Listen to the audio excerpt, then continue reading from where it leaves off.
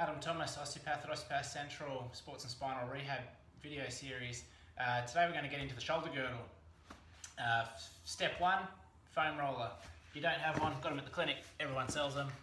Cheap and easy to get. Don't have to get them from us, but you have to get one. We're going to start sideline because our latissimus, the big lat muscle that gives Arnold Schwarzenegger his V shape. We're going to run on a diagonal, so 2 feet can help, top hand can help, but the bottom arm, if you can just let it hang out and slide along the floor under the rib cage there. And now I've got my tummy switched on, it's quite strong there, because if I go all floppy, you know, I might cause myself an injury or rib injury, okay? So we're solid through there, but the arm's relaxed, and we gently, well not gently, we slowly start working the back of that. So see how I've turned up to face the ceiling to get the back of that shoulder. Now it's very broad, and the broadness means that it's not very tender. If it is tender, hang out there, stick with that one, do it over and over and over again until it's no longer tender. We get a little bit more excited when we get out the LaCrosse ball. So this is step 2. Step 2 is about locating the LaCrosse ball on the shoulder blade or inside the shoulder blade in the meaty part of the muscle. You'll know you're on the meaty part of the muscle because it's tender and it feels like a deep massage release. It doesn't feel like you're having your bones poked. If it's on your bone, it'll be tender, and it's not the tenderness we're after. So these little fellas start on the mat, okay? We wriggle over, we find it where it's at, and that is right in the middle of my infraspinatus. Detail doesn't matter for you guys. Find that muscle, it's a rotator cuff muscle. Oh yeah. All right, I've got some work to do on this one.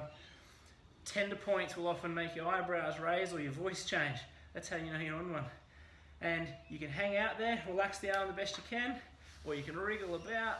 It depends on your level of tolerance and your stage of healing. And so, once you've released that, it might take a minute or so, move on to the next one. And you keep rolling around that shoulder blade. So now I've shifted so the LaCrosse ball is between my shoulder blade and my spine on the same side in the rhomboid inferior fibers of the trapezius region, and that's nowhere near as tender. I'm going to come back out with my rotator cuff, which just means I shift a little bit and roll up onto that side. And yeah, that's the money shot for me today.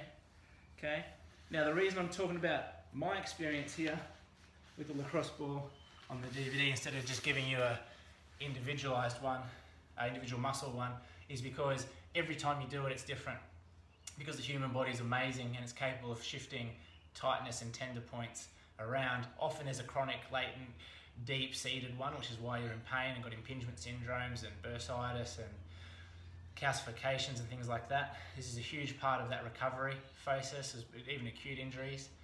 Your osteopath at Osteopath Central will talk you through the frequency, the depth, and when to start this. Okay, you go too hard too early with these guys and it can actually flare you up, but you do it at the right time, to the right frequency, at the right depth. It's absolutely necessary to rocket your progression through your rehab to the next level and get your quality of life back.